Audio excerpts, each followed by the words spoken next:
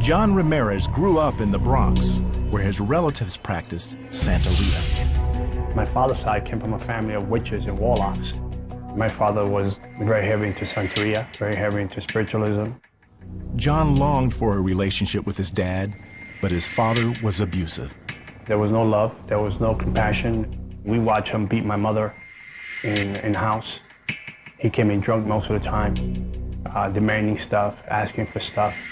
If things wasn't done a certain way, it was always put down, hurtful words, dummy, stupid, you're gonna amount to nothing, that kind of stuff. I would just stand by the door and look and see what he was up to because I was looking to see if there was time for me. Just to have interaction, right? We did something, my dad and I did something. But he was connected to the demons, he was connected to spiritualism. John's mother was also influenced by Santeria. At his aunt's suggestion, she took John to a tarot card reading. The lady sent the cards. I had 30 days to do the ceremony or I would be blind. So my mother, as a good mother, didn't want nothing to happen to her son, so we did it. They blindfolded me, did a bath for me with herbs, and they started chanting and calling the 5 main god demons from Santeria. From that moment, John's life changed. My whole personality, everything who I stand for as a young boy, was no longer there. I felt like someone took a black blanket and just put it right over me, spiritually. I wasn't answering not only to my mom and my dad, but I was answering to the demons. John's involvement with Santeria deepened quickly. I was being taught and trained with high-ranked devil worshippers into spiritualism. I went to sneaking into funerals, acting like I knew the person that died because I wanted to buy the soul, or that person that died because I can get that soul and put it on somebody and die the same way. When drug dealers got killed in the street, I wanted to run out and get the blood because I can use that human blood to do witchcraft. For the first time in his life, John felt powerful and respected. People knew that I was a force to be reckoned with. I liked that power. I was talked down to as a young boy. Now I had the authority and the power that I can do whatever I want. When John was 13, his father was murdered in a bar fight. John gave credit to the devil for relieving his mother's suffering. I'll be up at 5 in the morning calling out to God saying, help my mother. And no one showed up. But the devil showed up because he killed my dad. I believe the devil said, well, no one loves you, but I love you. Your father can't provide for you, but I'm your provider. The devil said to me, do the religion. I give you anything you want. Just ask. John says Satan became the father he never had. John was devoted to him. I light up my candles. I spit the rum. I spit the cigar smoke. The cigar smoke means power. If I didn't have money for a rooster, I'd cut myself and use my own blood and pour it in. The whole atmosphere of the room changes. And you know there's something there. And then when it's there, you have to dress them like a family member. My father, I'm here. What would you like to speak to me about? What is it you want me to do? As time went on, John also practiced the dark arts outside his apartment. He preyed on Christians in particular. At the clubs, I would go around looking for Christians. And I knew that in the club, you was in the devil's playground. So I knew that if I can get into it and you had a beer or two already in your system, I knew all I had to do was just say, listen, I have something to tell you today. And right now you will open the door because you said, what is it you need to tell me? You gave me gateway. Eventually, John became a high priest in Palo Mayombe, a form of African spiritualism. As he became more powerful, John took warfare seriously. The devil told me that I had to go into the neighborhood in the spirit realm in order to weaken it in the natural. Whatever you kill in the spirit realm, you can kill in the natural. So I will leave my body home and astral project myself into different boroughs, different regions, different states, different countries. And as I fly to the neighborhood, I would speak curses into the neighborhood, speak things that I wanted to happen into the neighborhood. Sometimes I will go into neighborhoods and I see this group of people in the spirit realm in the corner praying, holding hands, heads bowed, praying up a storm. And there was no accomplishment in that neighborhood. That neighborhood was sanctified, blessed through prayer. You couldn't touch it. But the other neighborhoods, it was party time. Around that time, John met a girl who intrigued him. I said, well, I can hang out with her. She's good looking. And she invited me to church. She also invited John to meet her parents, who talked to him about Jesus. They had the Bible out. Hey, listen, we want to talk to you about this. I'm like, oh, I can't come to your house. And your parents are crazy. I said, at least let me digest the food, and then you can talk about this Jesus guy. And then after I leave her, I will go to worship. I will go to devil church and kill animals all night long. And then I would come back and see her, but she didn't know. John found the Christians amusing and harmless. We had a different system that they had. Their stuff was just kisses, hallelujah, we love you. So I kept coming to church to please her, but I wasn't going to leave people I was committed to. One Sunday morning, the pastor gave an altar call. John went forward, but wasn't prepared for what happened next. I said, well, the devil can't touch me here. I'm in front of the pastor now. I'm protected. All of a sudden, I got demon possessed. I grabbed them by the throat, picked them up in there, and said, I came for you. And all these big men came out. So he tried to grab me. I was just throwing people around like rag dolls. And then 200-something people got up and raised up hands. Spiritual warfare for a person that would have killed them on a heartbeat. I saw the power of God in the church.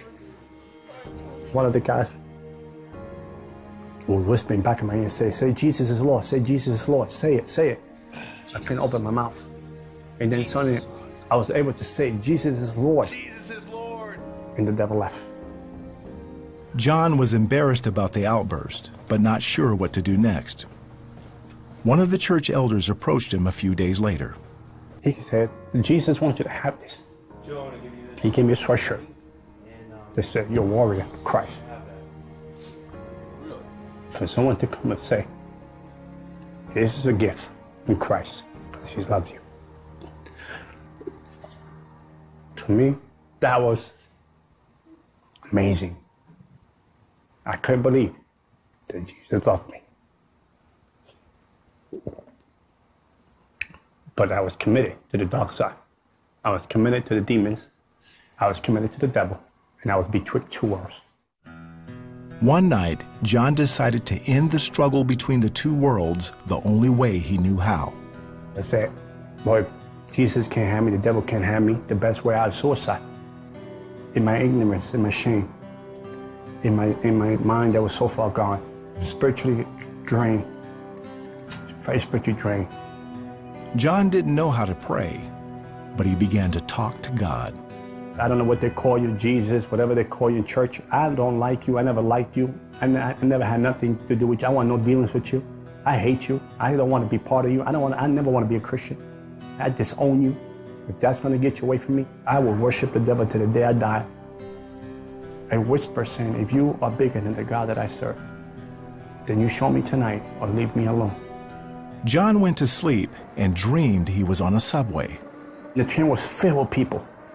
And their faces were drained, and we were going somewhere that I know that was not good.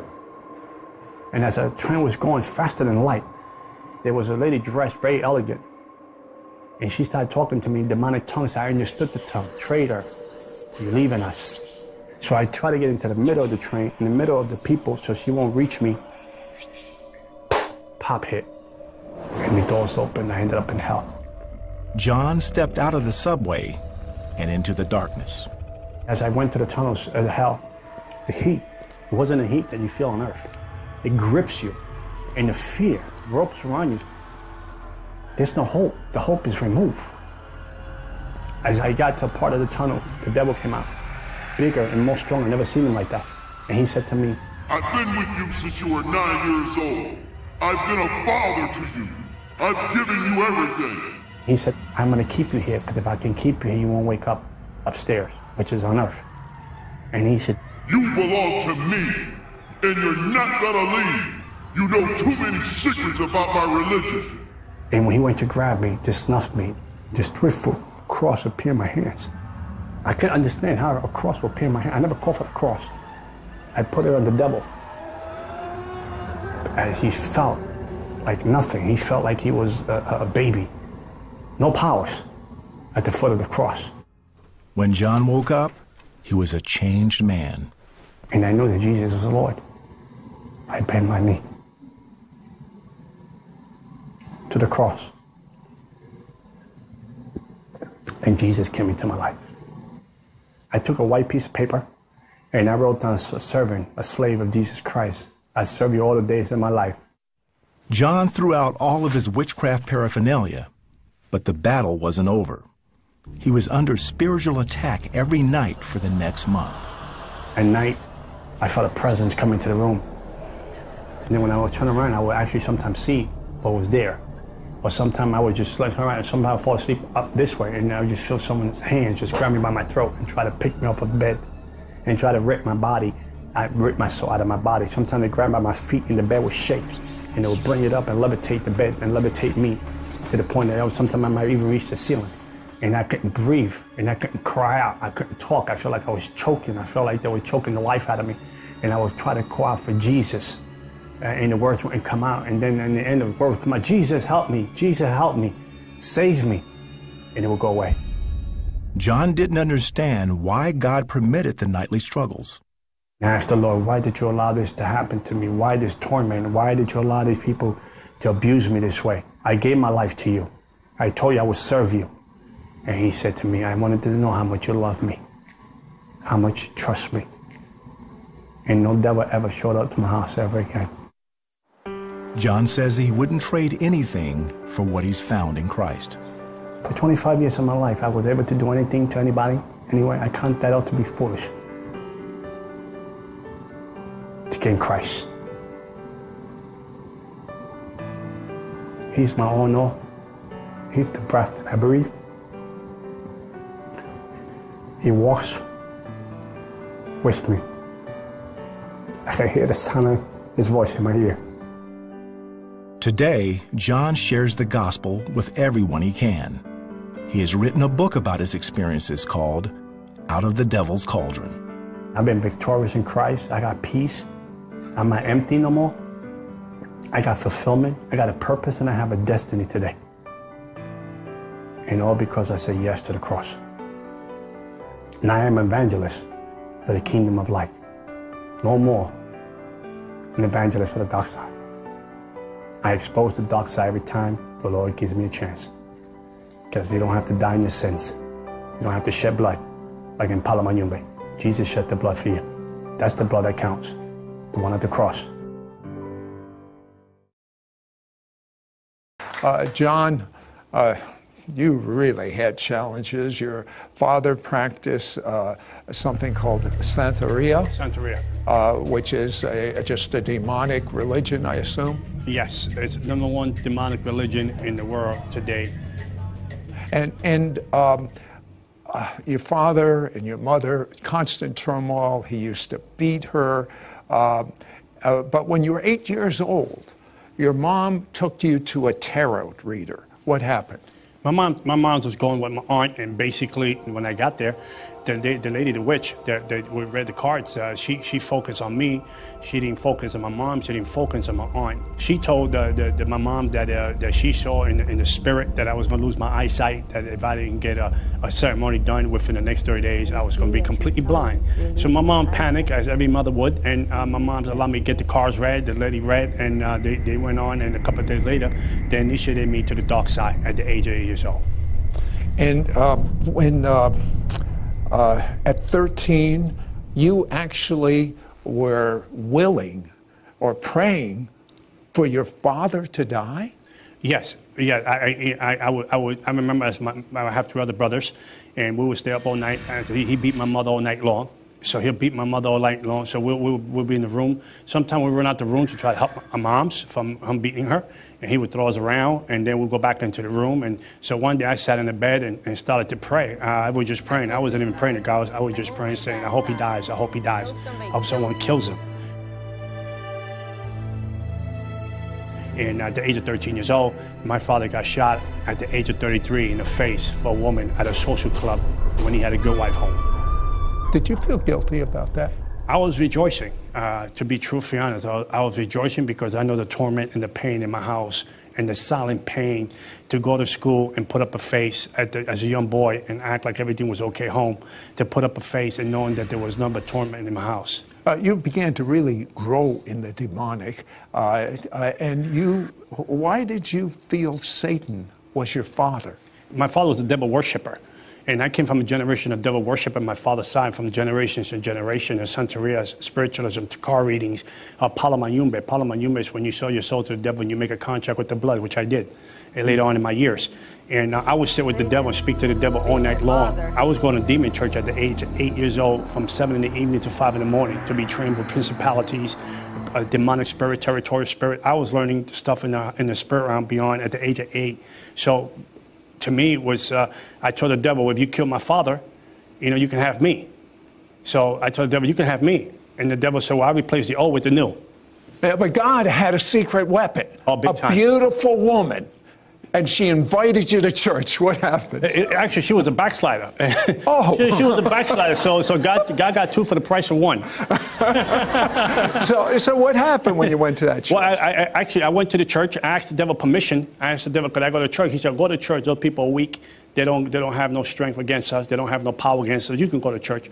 But then I was really after the girl, because she's a pretty girl, and she lived in the neighborhood, so I didn't have to move my car around, so we can go eat anywhere. So I thought that was a good deal. But, God was setting up a game plan, for my life. Well, you really got upset one time with the pastor. What happened? Well, the devil, I went to church a little too much without asking permission anymore. And then the devil showed up in church. The devil showed up, and I hear the devil whisper in my ear and tell me, I didn't tell you to come this Sunday. I didn't give you permission to come this Sunday. It was strange because the pastor did an altar call in the middle of the service. Usually they do that like at the end of the service. So I got up. I said, well, if I go by the pastor, the devil don't go after me. He will leave me alone. So when I went up, a whole people came up to the middle. So I was like one of the last ones to pray for. I said, well, I stay here. By the time he come pray, I don't want him to pray for me anyway. But by the time he get to me, he's tired and the devil's gone. That was my plan. But when he came up to me, the devil possessed me right there, and I grabbed him by the throat and I picked him up in the air and I said, today's the day you're gonna die. And then all this foul stuff came out of my mouth and people jumped out of the seats. And big men jumped out of the seat, tried to grab me down and peel my hands off the pastor's throat. He was turning purple. But he goes home and he prays a prayer, an unbelievable prayer. Listen to this. John cried out to God, if you are bigger than my God, with a small g, although he didn't know it at the time, than my God that I serve, show me tonight, or just leave me alone. His whole life was devoted to his father, the devil. He literally had that relationship with the devil. And a pretty girl says, let's go to church. He goes to this church. He almost kills the pastor. The devil just had total control over him. He goes home and he cries out to God, if you are bigger than the God I serve, show me, or just leave me alone. After you prayed that prayer, what happened? I just sat on the bed. It was just something that just came out. It wasn't even planned. And because I really didn't want to be a Christian. I thought Christianity was not for me. It was just something that it was my taste, my cup of tea. My thing was devil worshiping, recruiting people, running regents, putting spells on people, making a lot of money doing that. But I went into this deep sleep, like an anesthesia sleep. And I ended up in this train that was going faster than anything you can imagine. And the train was filled with people. But the people, you couldn't see their faces because their faces were blank. And when the train crashed and hit, opened up the doors, and I ended up in hell. And when I ended up in hell... Now you say that you had this dream, but you also told me earlier that it really was a real experience. It was a real experience. This was more real than the oxygen I breathe, Sid. This was more real than the oxygen I breathe. There was no way for me to leave 25 years of devil worshiping. I had $100,000 witchcraft stuff in my house for a guy named Jesus that I never seen in my life. So you find yourself in hell. I find myself in hell. I'm running to the portals of hell, trying to find a way out, a window, a door. And then, first of all, this fear grips on you like a garment, and it grips on you. And then you hear wailing, and you hear so much thing going on at the same time. You're so desperate, you want to get out. And then when I'm trying to get out, the devil shows up in hell and tells me, I'm going to keep you here. You know too much about the occult. You know too much. I've given you too much rank, too much secrets. I need to destroy you. So as he's saying that, he's going to launch at me. As he's launching towards me, this cross appeared in hell. And I put it on him. And he fell out like a toddler. So I got back up and I ran. And then he tells me, somewhere down the deeper part of hell, he shows up again. He said, I'm going to destroy you. So here I am talking with him in demonic tongues.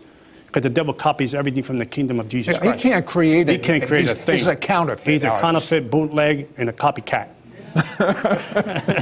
For real. So here I am, and here I am there. He comes out again, and then I told him, I'm going to destroy you, I told him. And I showed him the marks that I had sold my soul. He said, oh, you're a fool. I give you those marks. I own you. Again, he went to grab me for the last time. The cross of Jesus Christ appeared. And he fell. I mean, he actually fell on the foot of the cross.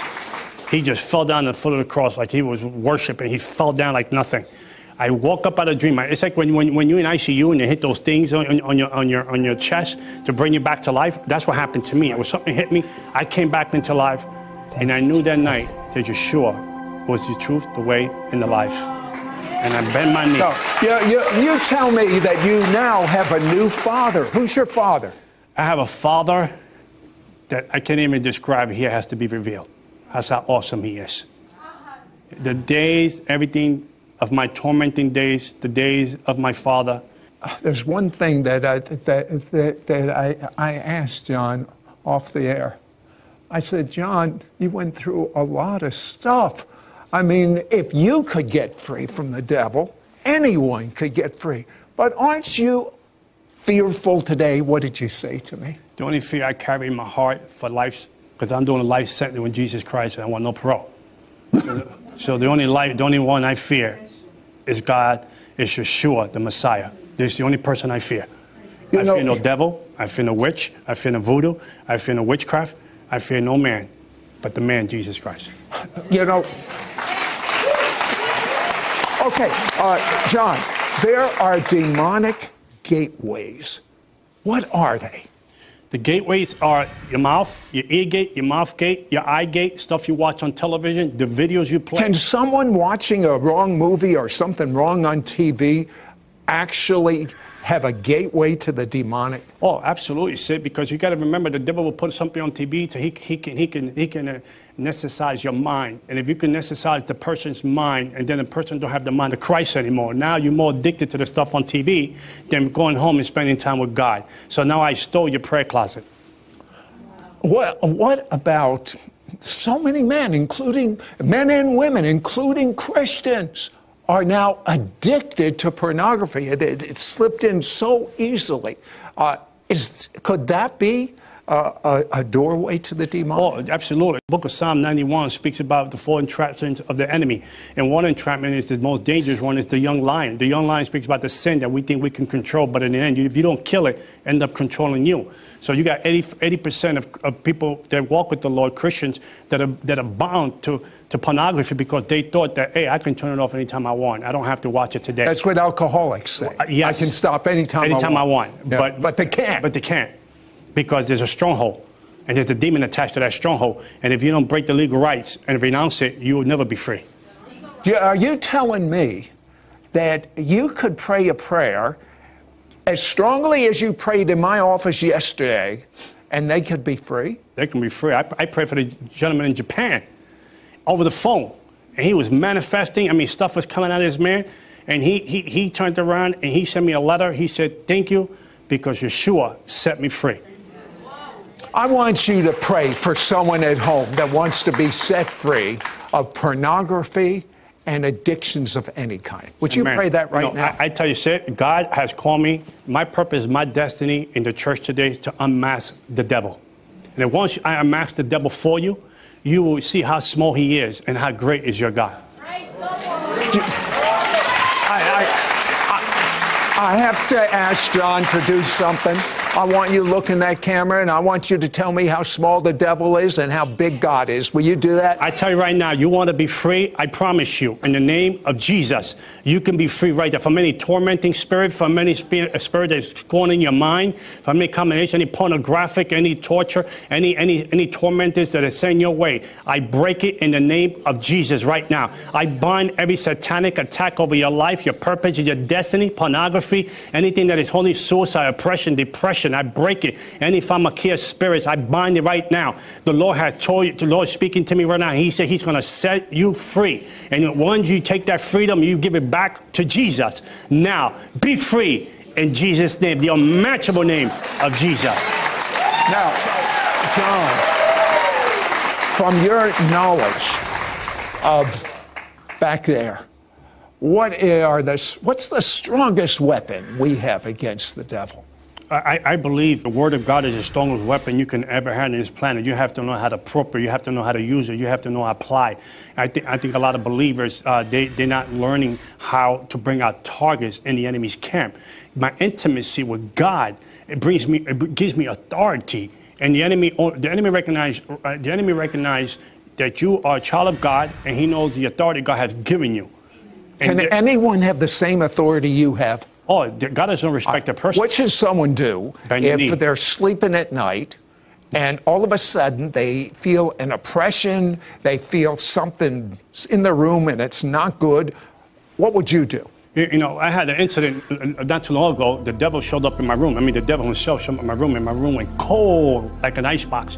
And it woke me up. I knew there was something there that wasn't pleasant. And he tells me, I hear him like an audible voice. He said, if you turn on the light, I will leave. And I heard the Holy Spirit deep down inside me tell me, if you turn on the light, you have no faith. And I live by myself, John and 2 pillows. I got up, I got me some water, I said, I'll see you in the morning. I rebuke you in the name of Jesus Christ. I bind you and I command you to leave, and you got 30 seconds to go. But you see, he knows his authority. I want you to know your authority. The devil trembles when a believer knows the Word of God and the authority behind it and the name of Jesus. You told me when you were in the dark side that you used to do something called astral projection. Yes. Go to neighborhoods. What would you be doing in those neighborhoods? My mission was to astral project, leave my body. I was so good at it that I would even go during the day in neighborhoods that were daytime, and the ones that were nighttime, I would go back and forth, and I would put curses, and I would move principalities from one region to another, so there could be patterns and cycles to happen in the spirit realm, so those people won't grow and they won't meet Jesus. So but they had amazing believers that knew how to pray in the spirit that will stop me from going into the neighborhood and executing the plan of the enemy. You're telling me that these believers you could not do anything? You couldn't put curses on them? I couldn't even lift up a finger. Thank you, Lord. Now, how important is praying in the Spirit, praying in unknown languages? Praying in the Spirit. It's like if your body doesn't have water, you would die. If the believer today is not praying in the Spirit, you would die spiritually. You were telling me about these cycles and patterns. What do you mean by that? Repeat. A lot of believers today don't know how to cut the rope. A lot of believers today, they're free for 6 months, then they go back to the bondage for 8 months. They cut the rope and then they go back again, because it's like the enemy knows how to put entrapment on the believer. And then today, I have a righteous anger, said that the church is preaching people happy, but they're not preaching people free. Boy, that's a mouthful. I don't want to go to church to be happy. I can be happy at home. I wanted you to go to church and teach me how to fight the enemy. Teach me how to be free. Teach me how to save my marriage. Teach me how to get my children out of drugs. How to beat that devil like no tomorrow. And I believe that's what God has called me, to unmask the devil in the times that we're in. And not because of me, it's because who lives in me is greater. Father, in the name of Jesus right now, I bind the strong man over the airways in the name of Jesus. I bind the gatekeeper. I bind any reinforcement. I shut down the second and first servant with the blood of Jesus Christ. I paralyze every devil, every hell, every demon. I paralyze infirmity of sickness right now. Father, I separate one from another. I change their languages, confuse them. I send civil war into the enemy's camp to let them destroy each other. Loose the person right now. Loose the person in the name of Jesus. I bring healing. I speak healing into your life right now. I speak restoration. I speak restitution upon your life right now. I put the devil under your feet and keep him there. Father, in Jesus' name, I cage up every demon, my God. In the name of Jesus, I pour the blood of Jesus in those demon boxes. Let them be tormented night and day. And I close this prayer right now. Father God, I come against retaliation. I come against any retribution. I come against any transfers of spirits in the unmatchable name of Jesus.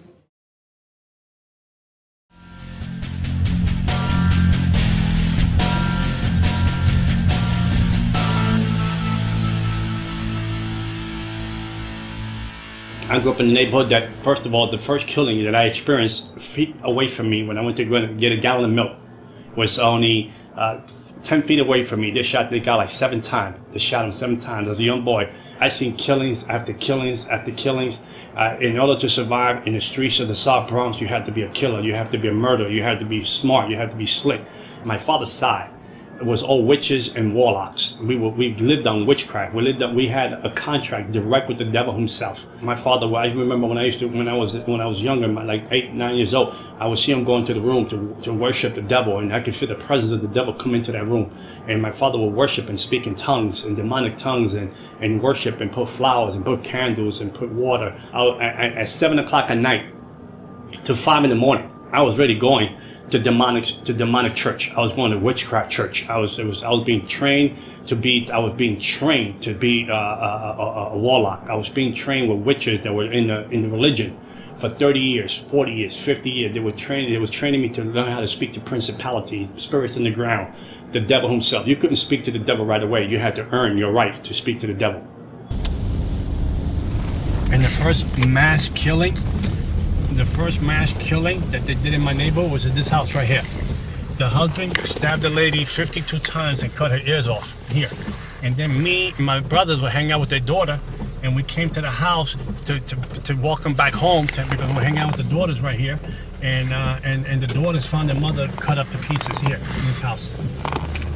I was in a schoolyard playing with some friends in the schoolyard, and the pastor came, and they had this band came in, and they started singing songs, and people started to gather in the schoolyard, and it was an amazing atmosphere, amazing joy in that schoolyard. And I came from a broken home. This pastor's up on stage, and he's talking about some Bible story and some Bible book, and he's talking about how God loves everybody and all this other stuff. And for the first time, I'm getting kind of captivated. Wow, maybe God does love me. Maybe God wants me. Maybe God wants my family. Maybe God wants to touch me and my family. Maybe he wants to change my family around. And I said, well, I can get some of that. I'm going to get some of that because he's coming my way. And this is and the first time ever I felt an incredible love that was undescribable. This pastor's coming off the stage and praying for people and touching people. So I said, now it's my turn. Now he's going to touch me. Now Jesus is going to accept me. Jesus is going to show me what love is about. And this pastor passed me by. Never touched me. Never laid his hands on me. He went down the line, and when he came up to me, he passed me by and touched the other person. And I said, well, Jesus don't love me either. My dad don't love me. Jesus don't love me. We come from a broken home. Jesus, he likes the fact my mother gets beat up. He likes the fact that me and my brothers go to bed hungry. He likes the fact that, there's no heat in my apartment. He likes the fact that when we go to school, we reject misfits in school. So this Jesus guy, he's just like my father. There's no difference. He's just like my dad. So I went home broken. I went home sad.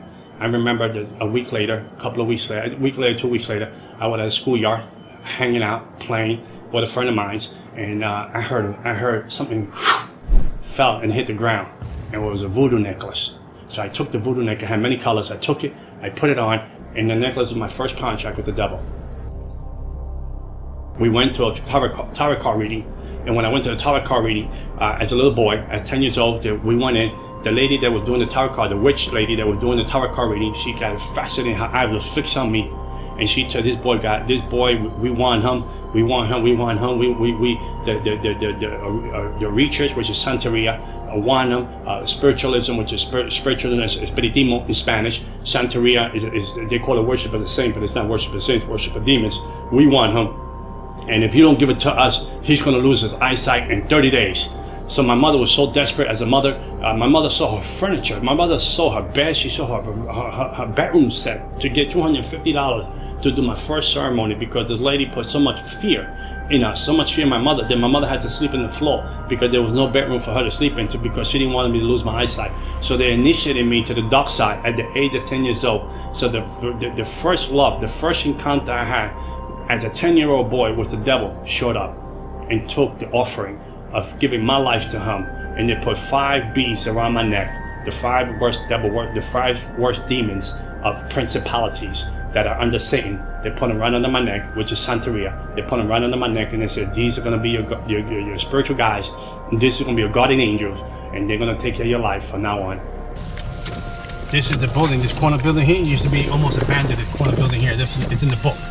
That I used to go up and down. Me and my brother used to go get the water and the pump. We got the pump right there. All the apartment was all empty, the apartments. All the apartments was abandoned over here. Only me, my family, and two other families lived here. And my whole childhood was stolen. My whole childhood was worshiping the devil, going to demon church. I would go to demon church from 7 in the evening to 5 in the morning, being trained by witches and warlocks, colors, principle, rights. Who owns this region? Who's in this region? Who's running this principality? What principality name is this?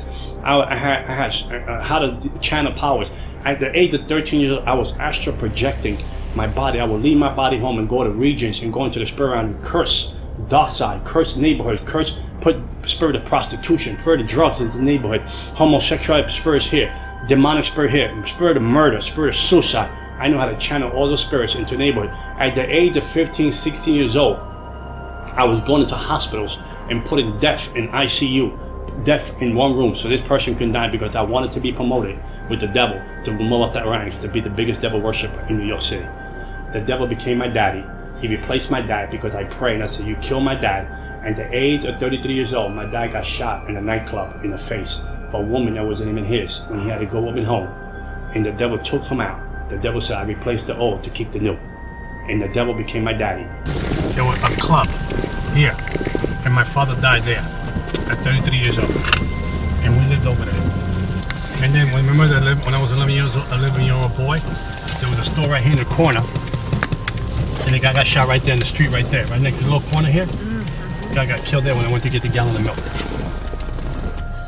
And I moved up the ranks from devil worshipping. I moved up the ranks. I moved up with principalities and demons to the point that I was able to sit with the devil like I'm sitting with you today.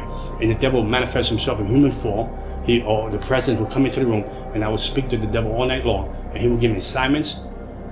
I would go to 5 clubs or 5 lounges a night to look for people to recruit to the dark side. I would tell people their fortune. I would tell people their lives. I would tell people things that they did, things that was going to happen to them. That then they had no clue who I was. They didn't know who I was. I just had the demonic powers. I had a taste for blood. I would kill animals and drink the blood every week. If I didn't have money if I didn't have time to buy an animal, I would cut myself and drink my own blood. The ring of the people that I was with that was in this demonic world, doctors, lawyers, principals, judges, police officers, they were all into witchcraft. There was all, even singers today that are very well known. I would move principalities from that region to control demons on the ground, to operate the church, to cut down the church, to cut down the growth of the church, to cut down the opportunity for people to get saved. I would be drunk. I'd come out of a club and I would have demon possessed, drunk. I would stand in the middle of the street and say to God, come down. You want some of this? You want me to slap you in your face? You want me to spit you in your face? You come and mess with me. I got married on Halloween. I had a demonic wedding on Halloween. I got married on Halloween. All the demons and principalities from different regions around the world came to my wedding. No human beings came to my wedding. They were afraid to come to my wedding. So I had I sent out invitations. No one showed up. So there were no wedding gifts. But demons came to my wedding and baptized my wedding. So my wife was a witch. I was a witch. And then my daughter was born, and I was training her to be a witch too. I remember the first time that I was going to sacrifice my first human being. The devil was sitting in the passenger side of my car when I parked. He said, you love me? I said, of course I love you, Daddy. He said, there's a guy on the rooftop.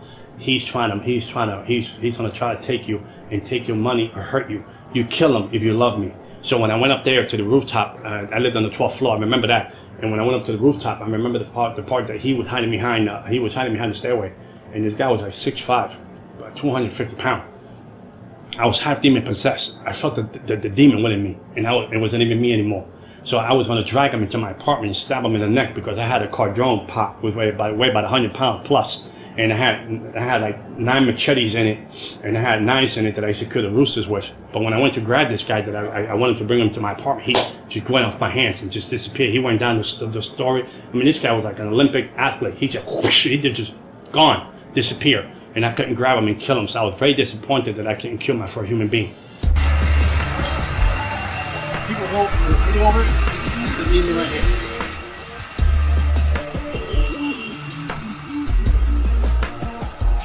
This is the demon that runs the gates of hell. This is the one I was telling you about, that is in my book. It's a little demon. Here's another one. This is the demon that runs Haiti. probably overheating. One is over there, first probably overheating up. Now look at this. The people. The truth. Isn't that funny? The truth will set you free. I mean, ain't this a joke? They put it up there so people can think that they're part of this. What is this place? This is the Botanica. This is a place that everyone in the Bronx come here to buy the ingredients to do witchcraft and hurt people and kill people. This is the place. We can go inside. Come on, let's see if we can find something. If I tell you I was going to kill you in 30 days, you prepare your funeral. You was going to die in 30 days. If you, I don't care who you were. I don't care who you knew. I don't care what you call yourself. If you were Catholic and you say you were Christian and you say you were a believer, I was going to kill you. Unless you had a real relationship with Jesus Christ. And the lady that lived downstairs, she came up and she told me, my husband is cheating. I want you to kill the woman that she's cheating with. Put a witchcraft spell on her and kill her. How much you charge me? I said, well, come back. I'm going to speak to the devil, my daddy, and I'll let you know. Come back in a couple of days. So the lady came back. The devil told me what to buy. He said, buy a coffin box, buy 21 black candles, buy an image of the lady, put her in the box, to do the witchcraft, to kill this lady. So we were going to do her for 21 days. She was going to die. After 21 days, we were going to do her funeral. So when the lady came to me, I said, I'm going to charge you $10,000, I told her, to kill the lady. She said, sure. She said, I'll tell you what, I know you. You've been good to me. I go to your house parties. Give me $7,000. I'll give you 30% off. I said, I'll kill her. Give me 30%. I'd take 30% off the 10. Give me $7,000. So when the lady was going to leave my house, she said, by the way, she's a Christian. She said, the lady's a Christian. I said, I'll kill her for free. I said, I don't need the money. I said, I'm going to kill her for free. I'm going to teach these Christians a lesson that they're going to learn. I'll kill her for free. I told her, I don't want your money. I'll kill her for free. So I did the voodoo thing. I did the witchcraft thing. And 21 days went by. The lady didn't die. A month went by. The lady didn't die. And I was like, wow, what's going on? I mean, my reputation's on line. So I called the devil. I called the demons that was signed. I increased the witchcraft. I increased the witchcraft. I doubled the witchcraft on it so she can die like overnight. Nothing was going on. Nothing was going on. I was home at night and the devil shows up. And I feel the presence of the devil comes into my house. And then the devil told me, we have to abort the plan of the lady that you want to kill.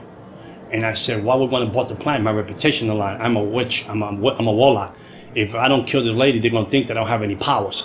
The devil said, you don't understand. The God that she serves said, don't leave her alone. Don't touch her. And I said, who's this God? She said, the God that she serves. So I was so angry. I said, no, but let's get one more week. Let's kill her. And he said, no, the God that she serves said, leave her alone. From the witchcraft that I did to the lady, she should have been dead in less than 21 days. How you doing, man? It's going to grab me when I see it. This is Jezebel. This is Jezebel in religion. This is how it works. See, these statues here, this here don't mean nothing. But it's the demon behind it. So in order for me to identify to this has to be created because I can't identify to a spirit. I can't identify just because the spirit, we don't have nothing in common. I'm humanity. A spirit is immortality. A spirit is a spirit of demon. I can't relate to it. So in order for me to relate to it, he has to put this guy in the middle so I can relate to it because he's human form. He looks like a human being.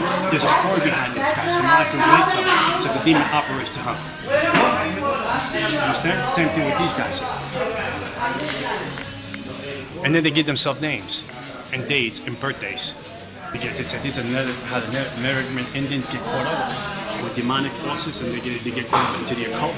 These are the attractions of the Native American Indians. But those are statues that the people that use to camouflage the demonic ways and demonic religion. There's nothing here that is holy. There's nothing here. The only thing that's holy here is us standing here. What happens in this place? Like this place here in the back, they do witchcraft, they do voodoo, they do witch spells in the back, they do cleansing in the back. Over here, all these demons, they want you to buy these statues so you can take a demon home. They select the prayers. So they make you believe that you pray to God. Look, see, I used to use this book for selected prayers. They make you think that you're praying to God, but these prayers are not God, they're not godly prayers. There's nothing in the Bible. They say nothing about the Bible, the crucifixion. We had a book in New York, in America. I was the third person to get this book that has symbols of the book, of different demons, of different principalities, of different way of killing people through witchcraft. And this book was no one had a copy of this book. You couldn't have a copy of this book unless the devil signed off on it. And I was the third person that received that book. And I would take symbols from that book and do witchcraft to people and put people in make people lose their mind. I put witchcraft on people, make people get diseases out of nowhere. I put witchcraft on people, make people get leprosy. I put witchcraft on people, make people get cancer. I mean, I did witchcraft to people. I gave people miscarriages. I gave people abortions. I put people in hospital for surgeries that didn't even have to go surgeries. I did witchcraft so people can lose their minds. I put spirits of bipolar, schizophrenia. I put spirits of disease on people. I put suicide spirits on people. I'd be up all night long praying and talking to the devil. When Christians can't even go to church for 1 hour. When Christians can't even pray for 1 hour. The spirit realm is more real than the natural realm. And we fail to see that. And whatever is not covered with Jesus Christ is an easy target to bring down. Like the atheists, I can kill them easily. They were easy to kill. The Jehovah's Witnesses were easy to destroy. Moment later, it was easy to destroy. The people that will walk around and say we don't believe in the devil, they were easy to destroy because they will not seek any spiritual help. I remember a time that Nicky Cruz group came into my neighborhood, and it's called Truce. They would come and do drive-bys in my neighborhood. They would do like worship, and then they would preach a word and go to another corner and do the same thing. And I came after this group to try to bring them down. This group, and they were young kids. They were like 18, 17, 16, 20. I mean, so I said, how dare they play this junk, this filthy music in my neighborhood? Today we call worship. This filthy music in my neighborhood. I'm going to go after them. I'm going to destroy these kids. So when I went up to where they were at, there was a wall of fire around them. I couldn't penetrate and touch them. And there was something pushing me back. Every time I tried to throw demonic forces again, there was something that would just push me back. And I was able to touch these kids. And I said, there was something here. It's not right. Something is not falling into place. So I walked away and I left them alone. I didn't want to deal with them. I said, okay, you know, they won this first round. So there's obviously spirits here watching us. Watching us. Yeah, of course they're watching us. Yeah, and so we're all protected. We're protected. Yeah, we're under the blood, brother. They're none like the blood of Jesus. Yeah, okay. Man, we're all protected, but they're nothing that can touch us because Joe said, "What we got a hedge of protection around us, and we can walk into this place and we can chase demons out of here. We can curse this place to the ground in Jesus' name, and there's nothing that the devil can do." I mean, I had so much money, beautiful cars, beautiful woman. I had it all. I lived in a world that people, my neighborhood, they were terrified who I was. They said, if you mess with that guy, your family will die. If you mess with that guy, he don't need a gun. He'll kill your family in his sleep. My daddy was awesome. My daddy was, he knew, he gave me powers beyond I could imagine. He gave me powers that people had fear of me. The police had fear of me. The securities in my neighborhood had fear of me. People that knew that I was the devil's, they would call me the devil's son. I brought Christians to their knees, not to prayer, because they had no power. It wasn't because your God wasn't all powerful. Don't get me wrong. Because your God was all powerful. The vessel was weak. The vessel had no prayer life. The prayer had no fasting life, and they had no relationship with God. There was a form of godliness in the person, but no power. The person was weak. The person had nothing going. He had a Bible, he had the right suit on, she had the right dress on, but there was no connection with Jesus Christ. Because you was out of his will, you was out of his promises, and you was out of his divine purpose. And I had you, I own you, I had you as a slave. I broke you, I put witchcraft on you. I kept doing that to Christian after Christian after Christian, after families, after churches. I chased everything down that represented the cross of Jesus Christ.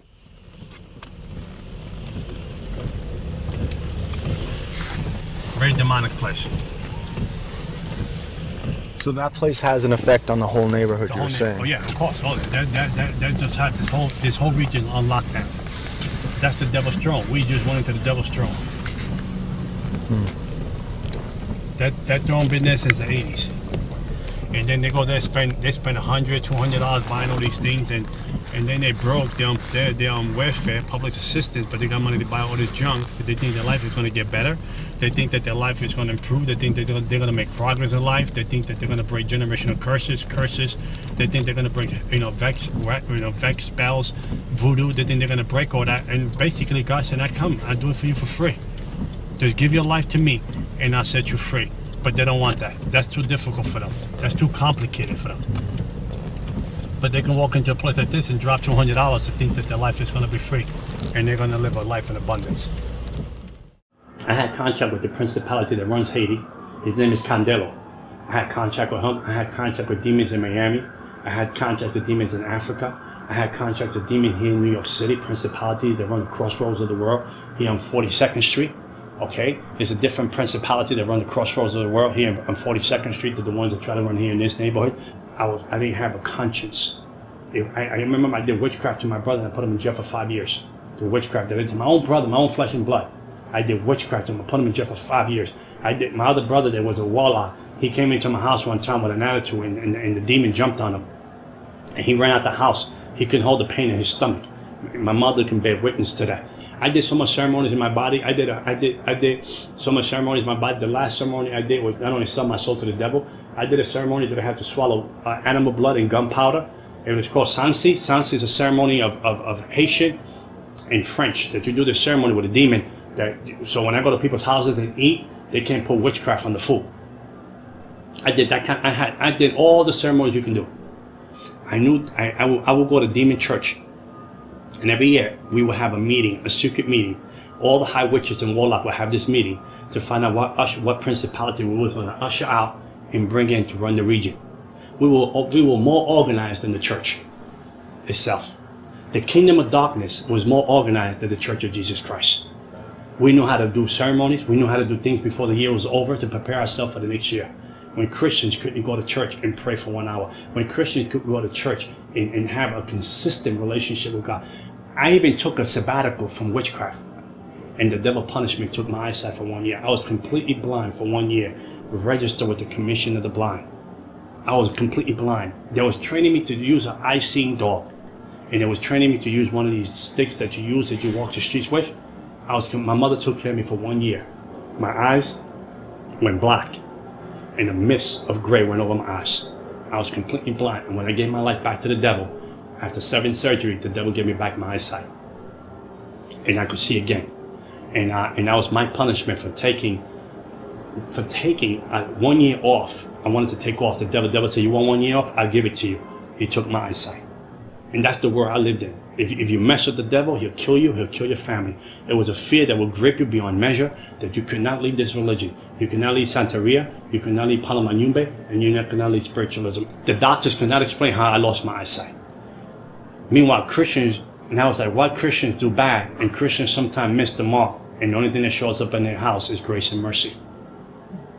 When you show up with the devil and you do something the devil don't like, he kills someone, he kill your family member. And I remember the devil warned this lady. She said, you can't be with that person no more. And she didn't care because she was in love with the person. The devil demon possessed a homeless guy in the street. He took a hammer, hit her 17 times over her head, and killed her.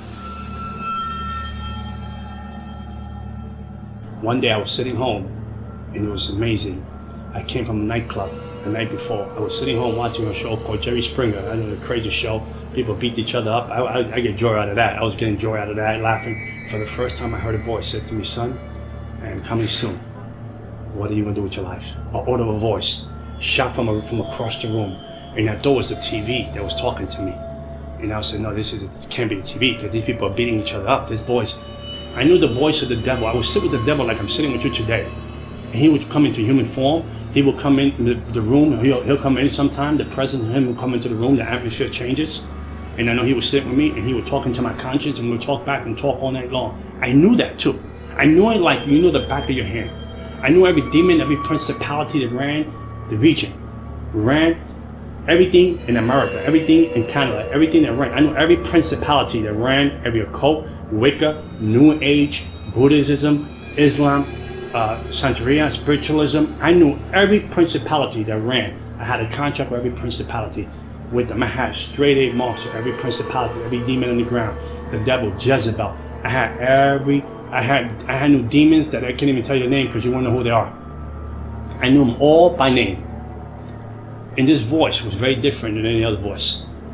When I heard that voice come out of nowhere, it came out of the air, the voice, and I went into shock. And then I saw a vision from the other side of the apartment. That the sky was on fire and people underneath. I saw people running for cover, but there was no cover where to hide. And I said, why would I see that vision? So I shook it off. But I remember I went to sleep, like a deep sleep. Like someone put anesthesia, and I went to sleep. I ended up in a train full of people. I couldn't believe that I was in a train full of people. And this train was going faster than you can ever imagine. I'd never been on something this fast on earth. And it went into hell. And Jesus Christ took me to hell. And when I got to hell, the doors opened. I mean, there was a slam in the doors. There was an unspeakable echo. The doors opened. And there was heat that came out of nowhere. That I felt like you were going to suffocate, the heat that came out. And I ran in, I got out the train. And the people in the train, they had no faces. But you could see the fear on the people on the train. You could feel the fear. The impact of the fear that they were going to a place that they were never going to return. And the place was packed. And then I tried, I said, I can't die here. I said, I can't die. This is not for me. I wasn't born to be in this place. I was saying this to myself. I was not born to be here. So I tried to find like a tunnel in hell. And I was walking to the tunnel. I was trying to run to the tunnels in hell, try to find a door. Maybe a window. Maybe there was a gap somewhere that I can come out and come back to reality. But there was no gap. And I remember as the more I went into the tunnels, the more the fear gripped me. The more the suffering. I heard suffering. Darkness drapes over you. This fear drapes over, like you're wearing a garment. This fear drapes over you. It's something you can't even control. You have no control over. It's something like it grabs you. That it don't even let you go. I couldn't see the hand in front of my face, but I hear the wailing. I hear wailing. Like you ever hear like a kid wail and an animal wail at the same time? Like it's like that kind of wailing. It's undescribable.